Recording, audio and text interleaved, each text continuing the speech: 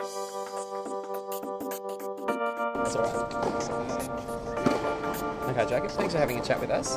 What are you working on specifically in this kind of training block for you? Yeah, I've been just hitting a lot of balls. We've got matches coming up, so the last couple of days we've had match practice. Yeah, it's been going really well. The AIS boys asked us to join in, so yeah, we just have a crack and play some matches, get ready before we go away next week to Traralgon and then Bendigo. So. Okay, how would you kind of assess your confidence in the state of your game going into those Pro Tour events? Yeah, I've played the last sort of 6 Pro Tours and I've done pretty well, so I'm pretty sort of confident that when I play well I can mix it with the better guys. So yeah, hitting with these sort of guys, it gives you confidence, you know, if you're competitive. So yeah, it's going good. Looking beyond that to the December Showdown, what events are you going to be involved in for them?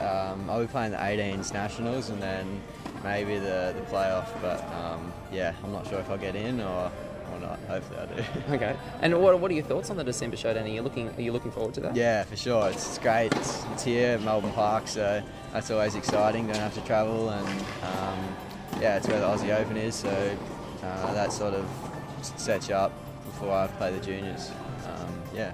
Cool. Do you get to kind of get involved in training environments like this where you've got, you know, 8 or 10 guys all competing against each other and practicing?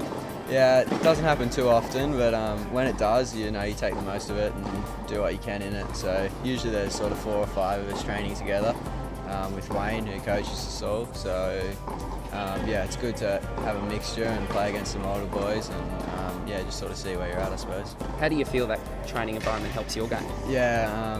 Yeah, it helps a lot. I mean, because the variety really. It means you're not playing the same people every day, and you get a lot of good hits. Everyone can play well. Everyone's trying hard. They're all pretty professional, so yeah, you get benefits out of it for sure. Cool. And do you all get along off the court? Yeah, everyone gets along. We're all good mates. We all room together when we go away, so we don't have to, but we all get along well, I suppose. Everyone just has fun, and on the court we try and compete and do our best and keep it as professional as possible, and then off court we have fun, do it just to relax and stay ready before we play. So.